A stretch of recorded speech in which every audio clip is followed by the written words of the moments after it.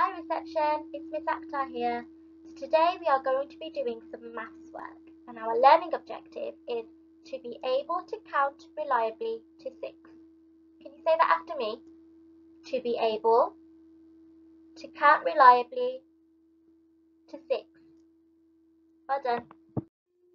So I know we're not at school and we're learning at home right now and it's a little bit different, but I promise you we are still going to have lots and lots of fun. We are learning some of the things that we already know and we are going to learn lots of new things. So you need to remember your listening ears, you need to make sure you're answering our questions, and you need to find a good space where you can do your learning without being distracted. To complete this lesson, you're going to need some resources. These can be anything that you find around the house that you can count with. You might find some dried up pasta, or some buttons, or even some Lego or some cars that you play with. Can you pause this video and go and have a look at some things that you can use to count with? We have some star words for today's lesson. Can you say them after me? Count.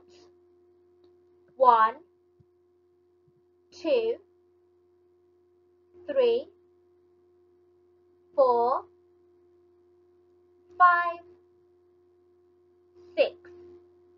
Well done. We are going to be counting our objects now. Make sure your resources are next to you.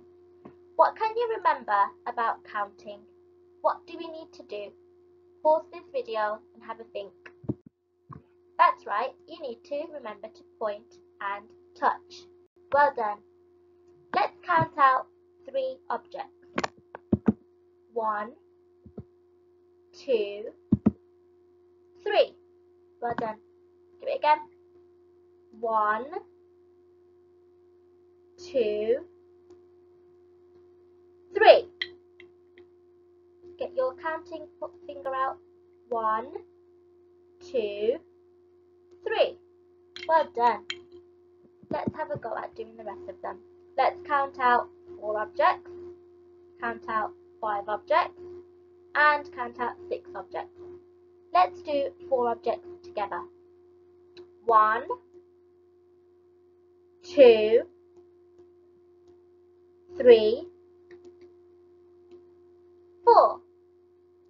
Get your counting finger out.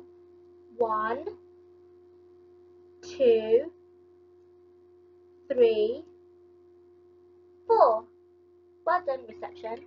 Why don't you have a go at doing 5 objects and 6 objects all by yourself?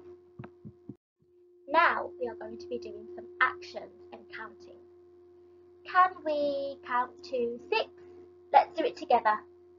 1, 2, 3, 4, 5, 6. Well done. Can we clap 6 times? Let's do it together. 1, 2, 3, 4, 5, 6. Can we touch our shoulders 5 times? 1, 2, 3, 4, 5. Well done for stopping. Can we tap our head 4 times? 1, 2, 3, 4. And can we touch our nose 3 times? 1, 2, 3. Well done for remembering to point and touch and take your time when you're counting. Now reception, I would like you to make a video and upload it onto Cecil so your teachers can see. I want you to get your resources or your counting objects and make sure you are pointing and touching when you are counting them. What number comes first? Have a think. Make a video and upload it so your teachers can see. I look forward to seeing them. Bye!